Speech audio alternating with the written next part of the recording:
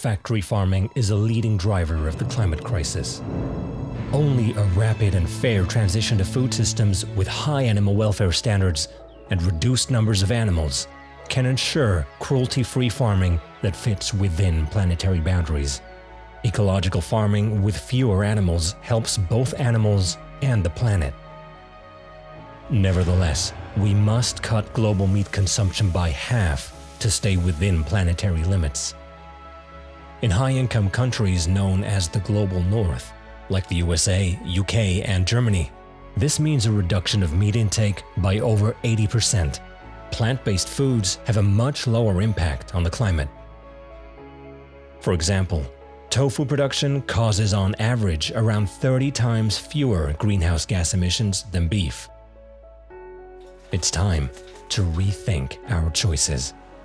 For the animals, for the planet, for us. Stop factory farming.